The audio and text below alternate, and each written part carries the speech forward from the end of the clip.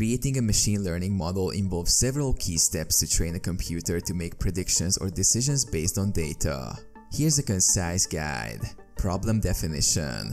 Clearly define the problem you want to solve with machine learning. Determine what you want to predict or classify. Data collection. Gather a dataset that includes relevant features and the target variable. Ensure data quality and prepare it for analysis. Data pre-processing. Clean and pre-process the data by handling missing values, scaling, encoding categorical variables, and splitting it into training and testing sets. Select a model. Choose an appropriate machine learning algorithm based on your problem type, such as classification or regression. Common algorithms include decision trees, support vector machines, or neural networks. Training. Use the training data to teach the model to learn patterns and make predictions. The model adjusts its parameters to minimize errors. Validation. Evaluate the model's performance on a separate validation dataset to fine-tune hyperparameters and prevent overfitting.